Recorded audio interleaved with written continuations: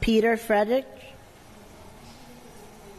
3 months ago, the city of Newark, New Jersey signed a sister city agreement with the newly formed nation of Kailasa.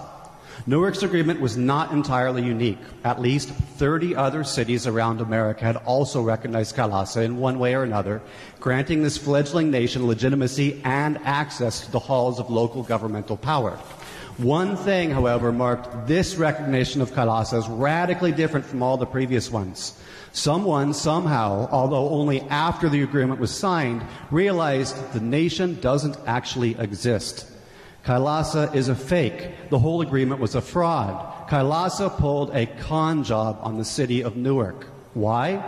For the sake of legitimacy, of course. Gaining the stamp of approval from dozens of cities around the U.S. was crucial to Kailasa's PR campaign. Many of these formal recognitions were proudly posted on the fake country's website. In fact, it wasn't just cities. Even members of U.S. Congress were duped into recognizing Kailasa. Amidst all the embarrassing fallout of this incident, the one recurring question from Newark residents was, didn't the city even bother doing a Google search first? Now, the good news is that the city of Hartford was not similarly hoodwinked.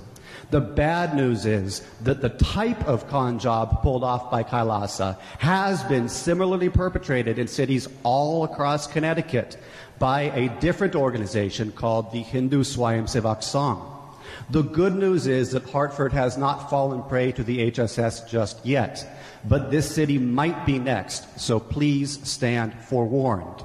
From Stamford to Glastonbury, from Rocky Hill to Wilton, and from Norwalk to Farmington, the HSS has, often over a period of years, systematically infiltrated cities throughout Connecticut to obtain formal proclamations, photo ops with the police and fire departments, and more. Usually this happens under the guise of recognizing the HSS's charitable and cultural programs. Yet the same question, just as with Kailasa, prevails.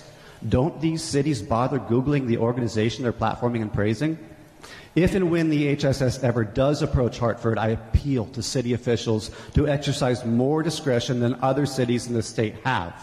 Basically, all that means is spending 5 seconds to look the organization up on Google. If you do, you will discover this. The HSS is the international wing of a fascist paramilitary in India called the RSS. The RSS in India is ideologically devoted to exterminating religious minorities, especially Christians and Muslims, and has perpetrated countless acts of extreme violence against them. Here in America, aside from all of its charitable and cultural work, the HSS serves as a propaganda mouthpiece and material support base for the RSS's hateful agenda back in India. Please do not make the Kailasa mistake by granting the HSS a platform if and when they do come knocking. Thank you. Thank you. And that concludes our public comment session for this evening.